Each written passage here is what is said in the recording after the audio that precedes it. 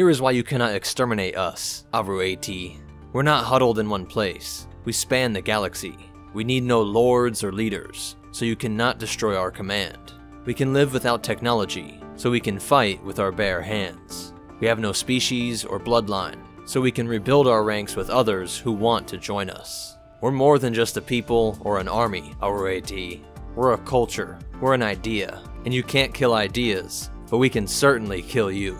What's up, MetaNerds? This is essentially a documentary on the Mandalorians, or as they're called in their own language, the Manduade, meaning the children of Mandalore. Like that quote mentions, the Mandalorians aren't a species, but a culture. We'll get into their origins, their history, how they did start as a specific species, but ended up being mostly humans, notable Manduade across history, and their constant and important role as a third-party wildcard in galactic affairs. Our story starts around 24,000 years before the Battle of Yavin, when the Tong species were entrenched in a war of elimination against the Zel. These Zel are the human natives to Coruscant, and they had been fighting the Tong for centuries. When a volcano erupted and leveled the humans' capital, the Tong saw a chance at victory, launching intense raids over the next 2 years as Coruscant was plunged into total darkness, the atmosphere full of volcanic ash. The Tong's terrifying raids would be immortalized in a poem that is still known throughout the galaxy, called the Weda Verda, the Warriors of Shadow. The Tong's whole culture revolved around war, with the society being loosely assembled warrior clans that all followed their chieftains. They would give their children names like Atkin, Kot, and Tor, meaning persistent, strength, and justice, while their gods reflected this warlike nature as well. Kad Harangir was a god who used conflict to improve the world. Survival of the fittest both in your own behaviors, your family, but also in the world around you.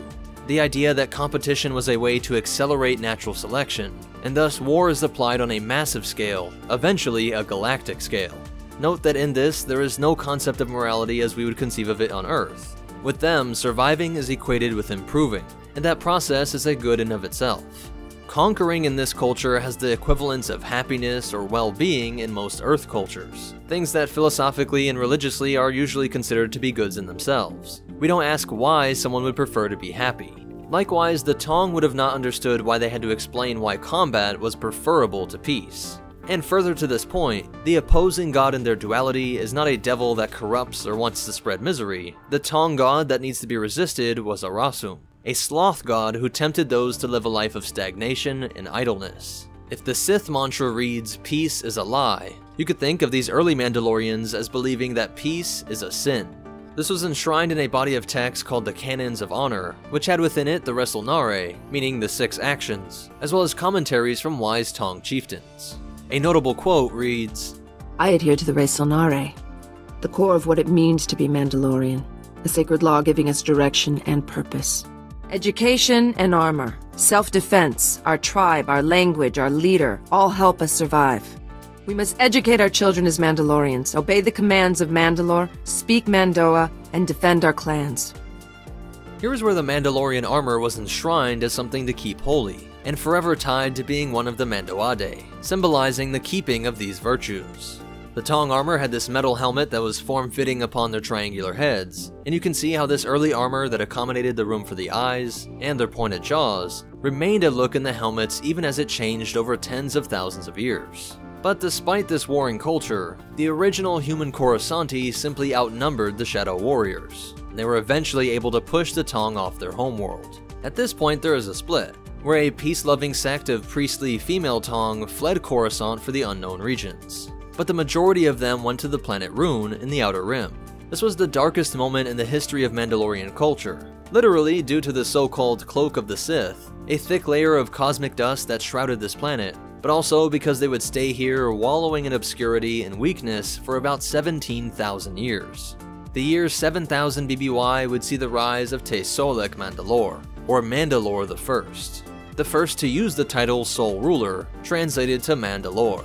He would become the chief of all chieftains and formed the Mandalorian Crusaders, a force that spread out conquering world after world in the Outer Rim. They eventually came across a planet in Sector 07 that had plenty of fresh water and farmable land, but also an incredibly unique material called Beskar. This form of iron ore contained elements that could withstand multiple blows from lightsabers, and yet was malleable enough to be crafted into armor. It seemed the war god had blessed their return to conquering, with this perfect world to become the capital of the Mandalore Empire, and it was thus named Mandalore. The only problem was the native population. The mythosaurs were enormous beasts that ruled this world. Creatures that would scare away most other settlers were instead seen by the Mandalorians as proof that this world was reserved for the ultimate warriors. Mandalore I and his crusaders extincted the mythosaur and left their bones out in the open for all to see how large and numerous their foes were. The creature's skull would become synonymous with the strength of the Mandalorians, and would become one of the most well-known and respected sigils across the galaxy for thousands of years to come. Over the next 3,000 years, they consolidated their new territory in the Outer Rim, spreading out from Mandalore to capture nearby Ordo, Gargon, and Shogun, while also developing Mandalore's moon, Concordia. But during this time, they were undergoing a sort of religious revolution over these thousands of years of fighting. It came about that the Mandalore saw the old god Cad Harangir as not a true and separate entity that needed to be worshipped with special rites developed for him. This was in a way a form of idolatry, worshipping a construct instead of the act of war itself. It wasn't this god, but the whole universe that was created and developed by the act of dominating. The microscopic organism with a slight advantage over its competitors devours them. The forming of planets is a process of absorbing your neighboring space debris to make yourself larger. The black hole devours light itself, and yet still can be swallowed up by a larger black hole. The powerful conquering is a law of the universe. Therefore, the rituals to Cad Harangir were a distraction from this universal presence, the sort of will that is present everywhere and in all things. And so they realized that anyone who wages war itself was in tune with this divine plan. That combat was the one and only true form of worship. Not to some old god, but you personally were carrying out the divine will, and thus in that moment, you yourself are divine. Not only is this more sophisticated metaphysics, but it's a great way to rally up some more crusaders. With this mindset, they would carry on fighting and taking over, but interestingly, this is where we also see a non-Tong species brought into the Mandalorian fold. The first ever non-Tong Mandos were the Mandalorian giants. They were able to repel the Mandalorians, but loved the warrior culture so much that they adopted their culture. We're now in the year 4000 BBY, where the Crusaders were busy extincting the Navuta species. But they did absorb many Escaloni slaves, but also destroyed the noble basilisk. These were highly intelligent dragon-like species, and this conflict would be the first time that Mandalorians faced off against Jedi. The Order sent over some relief, but even this combined force could not stand up to the Crusaders. The basilisks poisoned their own world to deny it to the conquerors, but some were taken as slaves, while their machines, the basilisk war droids, were captured and would become a staple of the Crusader military. From here, they launched an attack into the deep core, into the unstable Empress Teta system. They conquered a few worlds, which got the attention of Jedi Knight turned Sith warlord Ulic Qel-Droma. Mandalore the Indomitable challenged him to a duel, where despite his war droid and Beskar armor, he was defeated and swore allegiance to Qel-Droma and his Sith master Exar Kun.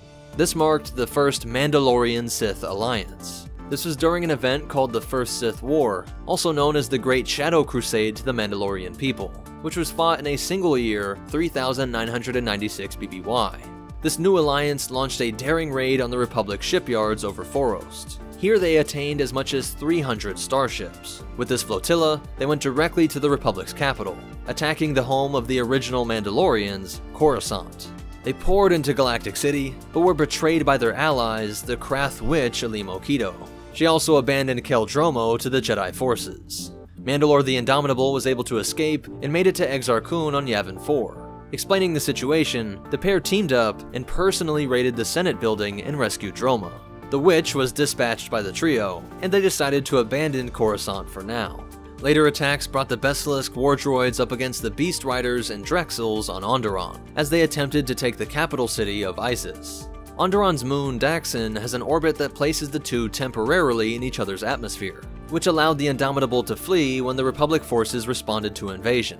His mount was shot down, and he plummeted into the thick jungle of this moon. Here, a swarm of beasts devoured the Indomitable. He had led the Mandalorians for so long that his distinct helmet became a symbol of the sole ruler. Without a Mandalore, many of the clans started to fracture, but the helmet was discovered by a Tong who had lived through that battle. He removed it and declared himself Mandalore the Ultimate. He realized that his people had been dragged into the witch's machinations. and vowed to restore the Mandalorians to the great warrior status they once held. On the planet Shogun, which years earlier had shown the Indomitable that the old gods were false, now gave Mandalore the Ultimate a vision of the Tong species going extinct.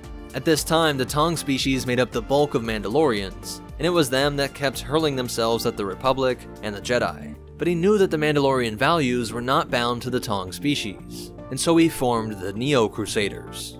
He traveled the galaxy giving rousing speeches to those willing to embrace the martial principles. Humans were the most populous and widespread species in the galaxy, and this is why the majority of these new Mandalorians were human. But there were also tons of Rhodians, Twi'leks, Togorians, and Corestians. From this moment on, the term Mandalorian really started to become untied to the Tong species. Now it was more about the culture. About 20 years after the previous war, now 3,978 BBY, a pureblood Sith species contacted Mandalore the Ultimate and enticed him to search Sith ruins for insight into the future. This Sith was working for the mysterious Sith Emperor, and used his powers in the Force to instill visions of Mandalorians conquering the Republic. Inspired by promises of victory, the Neo-Crusaders started to capture neutral territory, and in 10 years they controlled a larger area than all of the Hutt clans. The Ultimate appointed a man named Cassius Fett to be the top military strategist, and he promptly accelerated the capture of more worlds. One of Fett's contributions was the standardization of armor, something that helped to create a more cohesive identity across the diverse species, and ensured that the galaxy at large knew when they were dealing with a Mandalorian. He also developed a dual-pronged economic assault, in which these captured neutral worlds deprived the Republic of imports, while the Mandalorians took the local population as slave labor, and focused all of these planets' resources to the sole task of creating more weapons and ships for the eventual war with the Republic. This caused an inpouring of refugees that caused internal strife and economic pressures, compounding the weakness of losing these neutral worlds. Senators said that the Republic would only intervene if directly attacked. And all this time, the Ultimate had set up training grounds deep in the jungle of Daxon. The place where his predecessor had been devoured, these camps were one of the greatest embodiments of their culture. Training against the very creatures that had felled their leader, lifting up the rank and file to a greater strength than the best among them from just a generation before. In 3964, they sprang up from the secret camp and took Onderon, Vanquo, and Taurus in a shocking blitzkrieg. Two Jedi named Revan and Malak became aware of some of the Mandalorian atrocities, some of which included the nuclear bombardments of entire worlds. These two Jedi refused to stand by, eventually leading Republic forces and pushing the Mandalorians back. He came across the helmet of a Mandalorian woman who opposed Fett's genocide, and upon donning it, he swore that he would not rest until the Mandalorians had been completely defeated. Revan's strategy worked to pull most of the Mandalorian forces to Malachor 5. Here, the Jedi leader had to draw on this world's immense dark-side energy in order to defeat Mandalore the Ultimate in a duel. After this, he activated the Mass Shadow Generator, which destroyed most of the Mandalorian fleets. Without their leader or a proper navy, they signed a peace treaty with the Republic. Malak worried about a rise of the Mandalorians, but Revan said simply, "Without the mask, they are nothing." A cold statement where he is acknowledging that he is destroying an entire culture simply by holding on to this mask, depriving them of a leader, which will just lead to fracturing and infighting that will eventually erase the Mandalorian identity from history. The Republic destroyed most of their military infrastructure and completely eliminated the iconic Basilisk war droids. This once proud people tried to keep up their traditions, but were spread out across the galaxy, and often resorted to taking up odd jobs as hired guns. These informal groupings became known as the Mandalorian Mercs, with notable individuals like Gore Spendak achieving gladiatorial fame on Taurus and Geonosis, and Canderous Ordo becoming one of the most infamous mercs in the galaxy. But as the Force would have it, he crossed paths with Revan, who now understood that the Mandalorians were being manipulated into war by the hidden Sith Emperor. Revan gave the helmet to Ordo, and asked him to rebuild the Mandalorians into a proud people. He took the name Mandalore the Preserver. He met with what may have been the final remaining Tong in the galaxy. This being was dying, but explained that he was the rightful heir to Mandalore the Indomitable, that the Ultimate had used his Sith backing to take over. He begged that Ordo take his armor and reinstill some of the virtues from the canons of honor. Ordo would be the first non-Tong Mandalore, and he went back to their roots, growing a new following of Neo-Crusaders on the outpost of Daxon. These forces would go on to fight against the Sith Triumvirate, help the Onderon royal family, and even provide aid to the Republic. Mandalore the Preserver personally aided the raid on Darth Nihilus's flagship, even providing the explosives that were used to blow it into space dust. The next 300 years of Mandalorian history is a bit foggy, but it is clear that Clan Ordo did not fully unify the Mandalorians. In 3661 BBY, the Sith Empire made a surprise return to the galaxy, and looked for another Mandalorian puppet. In the gladiator pits of Geonosis, there was a crowd favorite. It was the perfect combination of charismatic and dumb, so Imperial intelligence agents had the fights fixed, and had plants in the crowd that started chanting Mandalore upon each of his victories. This man seemed invincible, and many of the diaspora were happy to call him their new leader. The Sith revealed themselves as allies, and convinced him that it was in Mandalore's interest to blockade the Hydean Way, cutting off a major Republic supply line as the Empire expanded in the Outer Rim. Mandalorian cruisers were too powerful for a straight-up attack, so the Republic had to rely on blockade-breaking smugglers. To rally up his supporters, this puppet Mandalore announced the Great Hunt on Daxon to determine who would become his best warrior. Artus kept winning the trials, and in line with the old true virtues, challenged Mandalore to a duel in the gladiator pits on Geonosis. This propped-up leader was slaughtered, and Artus took the name Mandalore the Vindicated. His predecessor is only known in the history books as an insult, Mandalore the Lesser. He was much more cautious of his Sith allies, but knew that the money and weapons allowed him to consolidate power. But again, not all respected the centralized leader. And splinter groups like Clan Varad and the Terror Brigade launched attacks against both the Sith and the Republic. The Vindicated would be eliminated during the rise of the Eternal Empire, being killed by a swarm of Sky Troopers. Death by droid was seen as immensely dishonorable, and this whole conflict created a strong anti-droid sentiment that would stick in Mandalorian culture from here on out. Colmo Fett could have chosen to take on the mantle, but he didn't want the responsibility, so instead the infamous bounty hunter Shae Vizsla became Mandalore the Avenger. Previously, she had been allied to Darth Malgus, and assisted him in battles on Alderaan, and even against the Jedi Temple itself.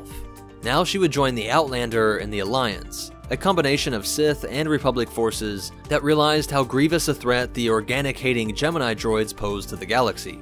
After this ancient, eternal force was destroyed, there was relative peace for the next 1,000+ years. That is, until the new Sith Wars, spanning from 2000 BBY to 1000. This conflict had the Mandalorians fighting against their once allies, the Sith Empire. The reasons behind this are still shrouded in mystery, but everything points to the exchange of a lot of credits, supporting a constant complaint by Mandalorians of this era that their once righteous, holy crusades of violence in accordance with the laws of the universe had been forgotten. Now it was all just for treasure. Around this time is where we also get Mandalorian training master Chang raising a Jedi named Dirge. He adopted this odd creature and raised it in the ways of the Mandalorians, but eventually he abandoned the culture when he felt that they were merely hired guns. The pair were taken in by a cyberneticist who enhanced their strength and longevity in exchange for protection from the current Mandalore. During a raid on the lab, all were killed but Dirge, who was able to massacre the attackers and devoted his life to killing Mandalorians. Darth Bane would bring an end to the Sith Empire in the year 1000 BBY, and apparently in order to ensure galactic peace, the Republic turned on the Mandalorians in 738 BBY. As the warlords were still not fully under the control of the Mandalore, the Republic invaded Mandalore itself. Infighting against rival clans allowed the Republic a total victory, with weapons used by both the Republic and the Mandalorians creating an enormous cataclysm, an environmental disaster that turned much of this rich world into the barren white sand deserts that now cover its surface. This is where we get the new Mandalorians, a faction with very contentious origins. Many believe that they were propped up by the Republic to coax them into abandoning their culture. The new Mandalorian said that the canons of honor only lead to death and ruin, that strength could only come by working together, by peacefully partaking in the Republic system. What I find interesting is that many Jedi were said to be leading the assault, and the Darksaber may have been stolen by the Jedi Temple around 1000 BBY. The lore on the Darksaber is not clear, simply stating that it was stolen during the fall of the Old Republic. It is said to be around a millennia before the Clone Wars, which would have been when the Republic was heavily involved in the Sith Wars. Tarre Vizsla, descendant of Mandalore the Avenger Shae Vizsla, was the only Mandalorian to become a Jedi. He was able to temporarily unify his people, and so the Darksaber became the new sign of the sole ruler, replacing the role of the helmet.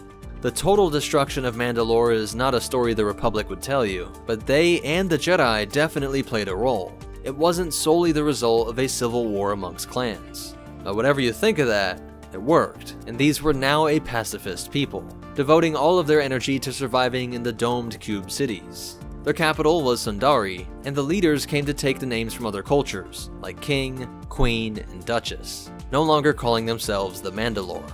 Those unable to give up the warrior code were sent to the moon Concordia, and the sight of armor-wearing Mandalorians became incredibly rare on Mandalore. These few called themselves the Acolyte, or Faithful, and they did keep a leader that they called Mandalore, with the last named one being a genocidal maniac named Mandalore the Destroyer. He took over after his predecessor was killed by Dirge, still carrying out murderous raids against Mandos in the year 100 BBY. Around 60 BBY, just 28 years before the Battle of Naboo, the Mandalorian Civil War erupted. Those calling themselves the true Mandalorians were living by what they called the Super Commando Codex, a sort of revised chivalry which stated that it is still noble and morally necessary to learn the martial arts, but that these skills should not be used to conquer in the old survival of the fittest framework. Instead, they are for protecting the rights of individuals. But Tor Vizsla hated this bastard child of the new pacifists and old martial ideas. He formed a group called Death Watch and waged war on the Super Commandos. Jaster Muriel was the leader of these true Mandalorians, and eventually he and his forces were pushed off of Mandalore to the agricultural world of Concord Dawn. The local police force had a position called the Journeyman Protector, and one of them allowed the true Mandalorian forces to hide out on his property, and so they set up camp at the Fett farm. Vizsla found out that this man was hiding Muriel, and brutally interrogated him in front of the man's son. Mama Fett sprung up out of hiding, and unloaded her blaster rifle into Death Watch troops. She was killed in the fighting, and his father ordered the son to run into the fields. This 8-year-old Jango Fett was picked up by Muriel, who raised the boy as his own, teaching him the new ways of the Mandalorians. The fighting between these two factions would continue, spanning nearly 2 decades, and it also saw a 14-year-old Jango Fett hold his dying adopted father in his arms, succumbing to wounds delivered by Vizsla. Jango was now considered the Mandalore, and they started to score significant victories in 44 BBY. But Vizsla and Death Watch turned to political corruption when they couldn't win on the battlefront. They contacted the governor of Galadran and concocted a story of war crimes committed by the true Mandalorian forces. The Jedi Order gets involved and believed the claims that Fett's forces were killing political activists, including innocent women and children. Count Dooku led a strike team to capture Fett, hoping to get to the bottom of these claims. But the Mandalore refused to be brought in on false claims. He knew that if he was removed for trial, Death Watch would certainly regain their strength. So Fett and the true Mandos opened fire. The shootout resulted in 11 dead Jedi, 6 of which were shot by Jango personally, but all of his forces were cut down. Fett was indeed captured and turned over to the corrupt Galadran governor, who in turn sold him into slavery. But you don't get the reputation for being a galactic badass on your looks alone. Jango was able to escape, break into the governor's office, and steal back his trophy armor, and then track down and kill Vizsla. Seeing that both the local governments and even the Jedi Order could be so easily manipulated by evil, and also being hardened by the war and life as a slave, Jango Fett dedicated his life to being a bounty hunter, and on his armor he would proudly bear his adopted father's sigil. He never did forgive the Jedi Order, but ironically he would become allied to the Jedi that led that strike team that forever changed his life. The Mandalorian Civil War was terrible for the individuals that directly experienced it, but it was a relatively small conflict, mostly only affecting Mandalore itself and a few of its neighboring worlds. Even the amount of those involved was a great minority of the population, which helped the pacifist movement even more. Now is when Duchess Satine comes to power, pushing a pacifist agenda even further, about 20 years before the opening of the Clone Wars. In 32 BBY, the bounty-hunting Jango was approached by Darth Tyrannus to create a clone army. It is unclear if this fallen Jedi used the promise of Order 66 to entice Jango, whether or not he knew that his clones would be used to take down his enemies in the Jedi Order. But either way, the Kaminoans brought him in not just for genetic donation, but also for hands-on training, and even the designing of these troops' armor. This is why clone troopers have a similar T-visor appearance. Fett personally trained the first batch of Alpha-class ARC troopers, instilling Mandalorian traditions and even ensuring that they memorized the song Vodean, meaning brothers all. an ancient chant sung in the Mando'a language, and which mentions that they are the Wrath of Coruscant. Gives it a nice dual meaning given how the clones were used by the Republic, and that Coruscant is the original homeworld of the Tong species. Then Jango established the Khoi Valdar, a group of 100 sergeants, 75 of which were Mandalorians. Members like Cal Skirata helped to infuse Mandalorian culture even further, though Palpatine would take measures to phase out these Mandalorian-trained clones, with later batches not receiving this rich cultural tradition. Back on Mandalore, Satine vowed to keep neutral during the Clone Wars, but Death Watch sought out Dooku as an ally. They attacked a Republic cruiser, and spread rumors on Confederate worlds that the new Mandalorians were actually supporting the Republic. This is why Obi-Wan was dispatched to meet with Satine, a woman that he came to love after being assigned to protect her in the final months of the Civil War. Remember that Mandalore's moon Concordia was the exile place for all the old Mandalorians, those trying to keep up the war-loving traditions. It was governed by Pre Vizsla, who was secretly supporting the production of weapons, jetpacks, and full suits of armor, all for the purposes of overthrowing the pacifists. This sparked a really controversial move by the Republic, who after learning that Death Watch now had such growth and backing, sent a large peacekeeping force. Many Mandalorians opposed this, seeing it as occupation, and proof that the Republic still believed that the Mandalorians were too dangerous and unpredictable to rule themselves. This brought more traitors out of the shadows, like Senator Merrick, who was thought to be one of the Duchess's most trusted allies. His scheme would mark the start of several assassination attempts, while Dooku started giving more and more support to Death Watch, even offering to provide Mandalorian people with CIS droids to protect them from the unwanted Republic clones. And then it seemed like her deputy Prime Minister Gerrera turned on her, calling for more Republic aid and claiming that this new civil war was due to her weak leadership.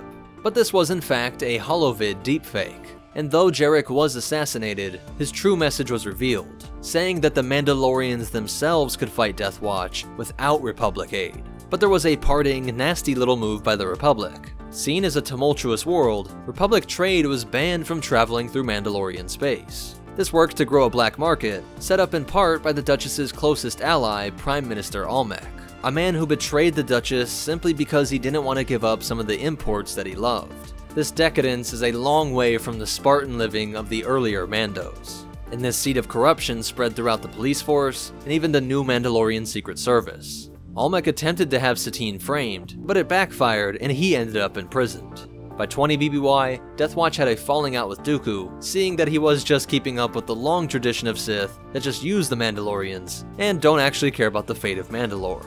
Lux Bonteri hoped to use their aid to help him avenge his mother, a peace-wanting separatist leader that had been killed by Dooku. Lux and Ahsoka were met by Bo-Katan and Pre Vizsla, but they were unwilling to stand by as Death Watch committed atrocities, so the plan fell apart, but they do escape. Here, Death Watch found a new ally, who hated both the Republic and the Sith-led CIS. Darth Maul had been growing a criminal empire known as the Shadow Collective. By sending hordes of criminals to invade the capital, they were able to make Death Watch appear like the heroes. Pre Vizsla publicly confronts Satine and has her arrested. Vizsla would be the new Prime Minister of Mandalore, but not for long.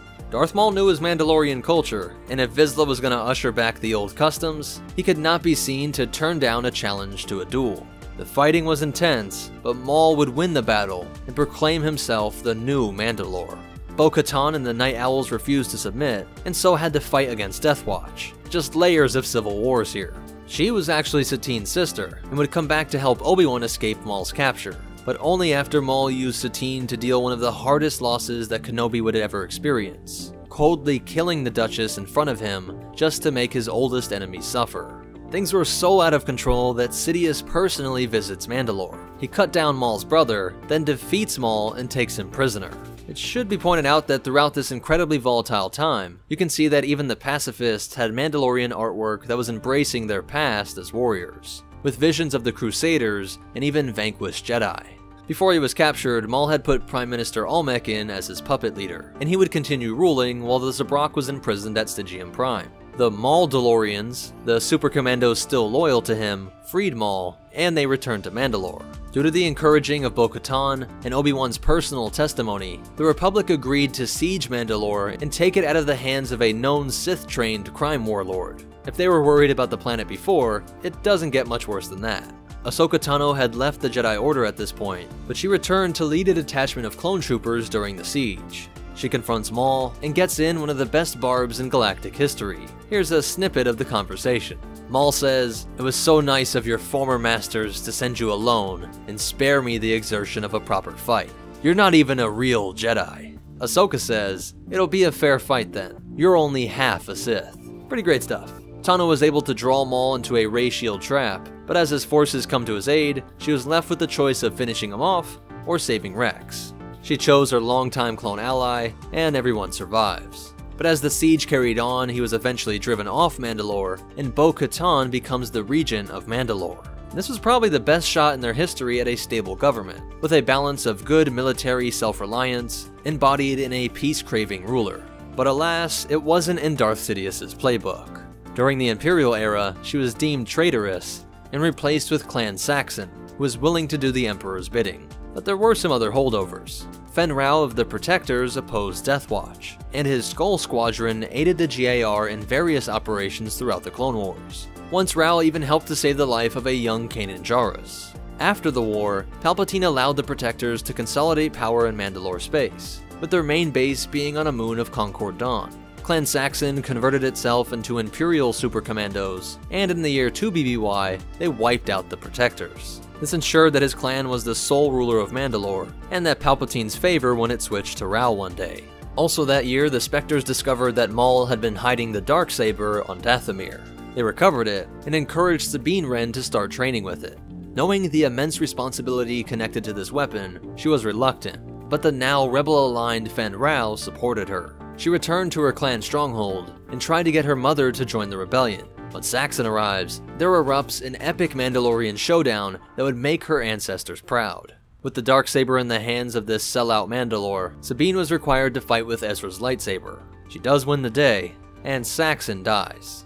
But this of course now dragged Mandalore into another civil war, with Imperial-allied Mandos versus those set on joining the rebellion or remaining independent.